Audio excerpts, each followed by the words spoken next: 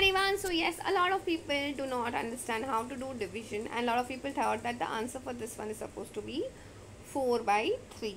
Now the reason for that was they directly started cancelling. So this is 5 ones and 2s are, you got the answer as 4 by 3.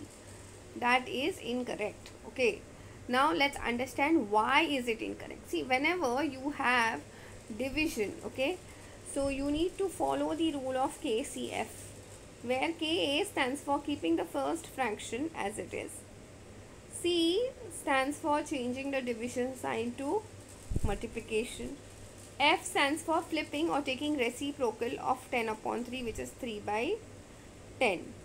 Okay, so this is 1s and 5s. So answer is 3 multiplied by 1 upon 5 multiplied by 5.